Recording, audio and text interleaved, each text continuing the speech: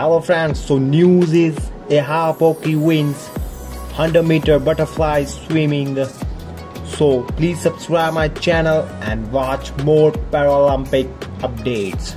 So in the 100-meter butterfly S13 finals, both the men's and women's gold medalists set new Paralympic records without getting the world mark. Ihar Boki, the Belarusian champion, takes the men's medal ahead of Ukrainian Alexei and Islam from Uzbekistan. So this race is very fantastic, but end time Boki wins this race. So this is news. Ihar Boki wins men's 100-meter butterfly swimming. So please subscribe my channel and watch more Paralympic updates. Thank you.